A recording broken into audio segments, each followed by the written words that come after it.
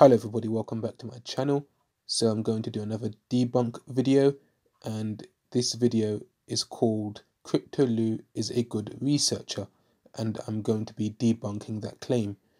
Now, I would just like to say that I had no intentions or plans on making a video like this until I saw certain comments disparaging my own research by Crypto Lou.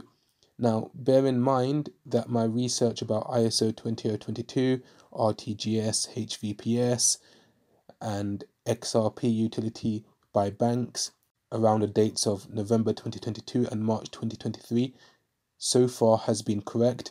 Well, it has been correct for November 2022, and I believe my research also applies to March 2023. And if you don't know what I'm talking about, go and watch my videos, my playlist series, and you would understand what research I have presented.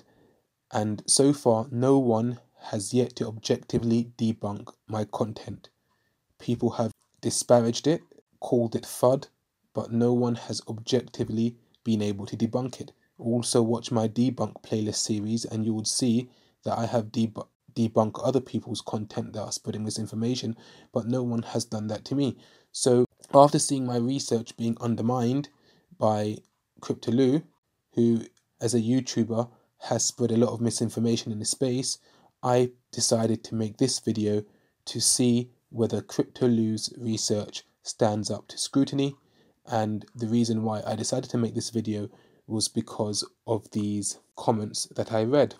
So here's a comment, I'm not sure where it's from, but it says Lewis needs to watch those videos, and those videos are referring to my content.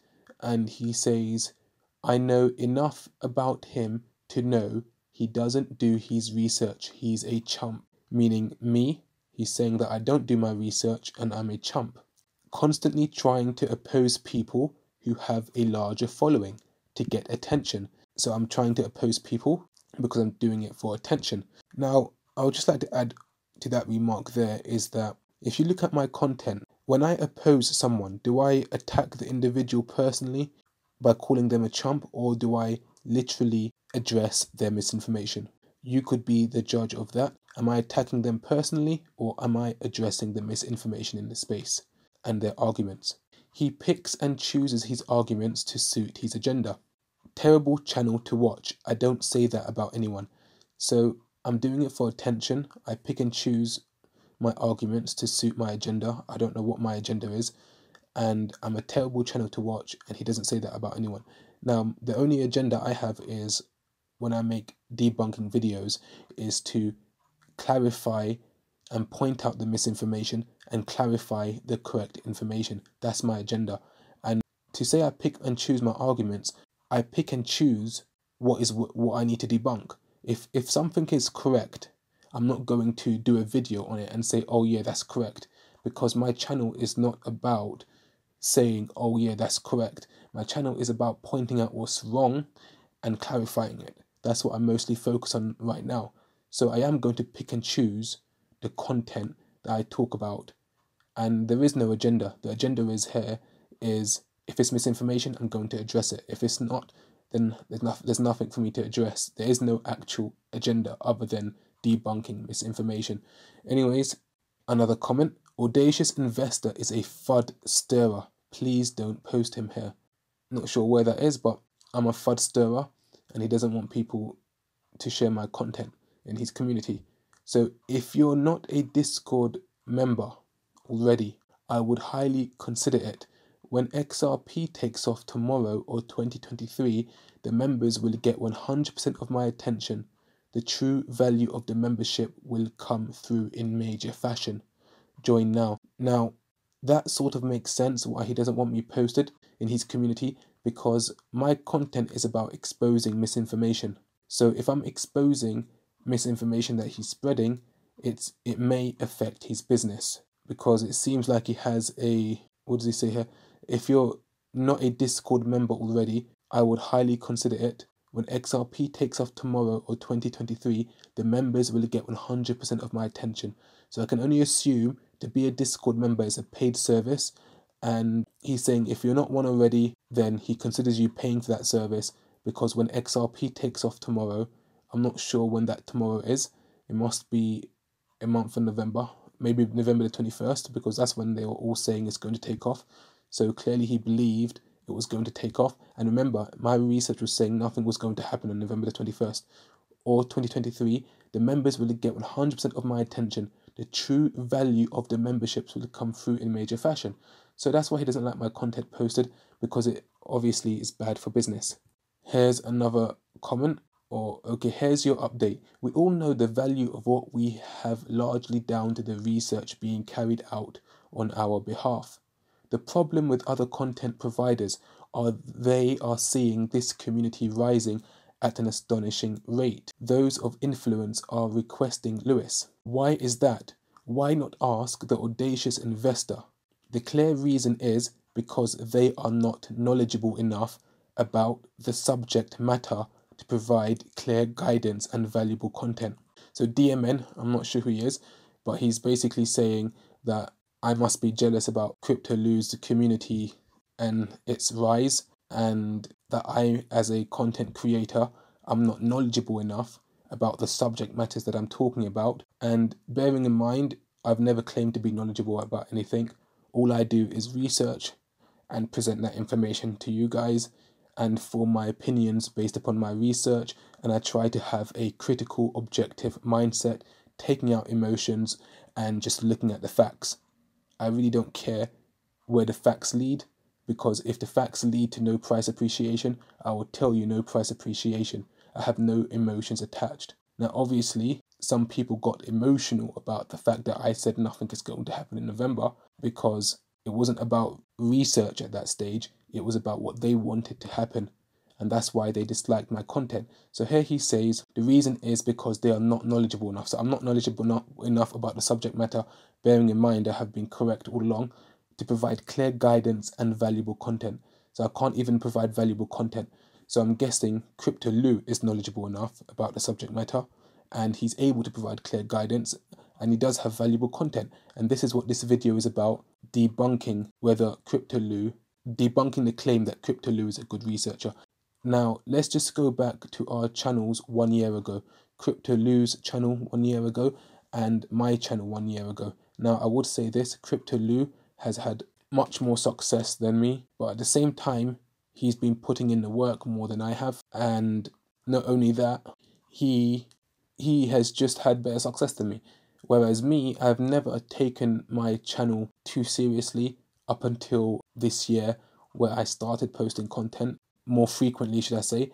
And also, my content is very, or should I say my channel is very esoteric. So it's not really for everyone, and it's not intended for everyone, and it's more niche for a specific community or type of people that would like my content. And it's not really hopium based. So if I was focusing on my content on a lot of hopium dates and timelines and content like that, my channel may have better growth than how I choose to just debunk misinformation in this space. So I really don't care about channel growth. I'm happy to grow organically and slowly and have a small following. But let's just look at our channels 1 year ago and see who was doing what, just to see who is likely to have more knowledge in this space. So 1 year ago, CryptoLu was posting videos like how to organize a man's clothes, draw satisfying, how to achieve financial freedom at a young age, 5 side hustles for extra money, 4 life lessons for 18-year-olds, how to overcome fear forever. So as you can see from this content, it's a lot of random how-to videos. And let's continue. Feeling unproductive? Try this today. He has one crypto video here. The ultimate crypto strategy for lazy investors. Then it's back to how to cure a cold fast. It's random. How can you have a crypto video and then talking about a cold fast? How to be a man. Okay. Why I take financial risks. I'm all in on crypto. Another crypto video. Secrets of elite performance. A story of Tyrell Hatton. As you can see, he is posting a lot of random content, and it's as if he doesn't know in what direction is his channel going in and what content should he focus on. He's trying to get feelers and tests what the subscribers like. And I can tell you from his market research and posting all these videos, it probably became very apparent that people liked the crypto content. Because if you look at his videos, feeling unproductive, 56 views, how to be a man, 102 views, how to cure a cold fast, 51 views, this video here about Tyrell Hatton, 29 views. Now he did this crypto content, 277 views 1 year ago. Why I take financial risks, I'm all in crypto, 127 views 1 year ago. So as you can see, these crypto content was giving him much more views, and he obviously noticed it. So here we have more content. How to bow tie your Adidas sneakers, 1 year ago. Random content again. How to run a marathon, 1 year ago. 31 views, 53 views. How to solve the Rubik's Cube. How can you be talking about crypto in one video and now you're talking about shoelaces, running a marathon, and you got a Rubik's Cube in your mouth? 31 views. Things that will change your life for the better, 55 views. I tried Jesus morning routine, 72 views. So as you can see, random content, and he's getting very small amount of views. Nothing's really happening, and then bam.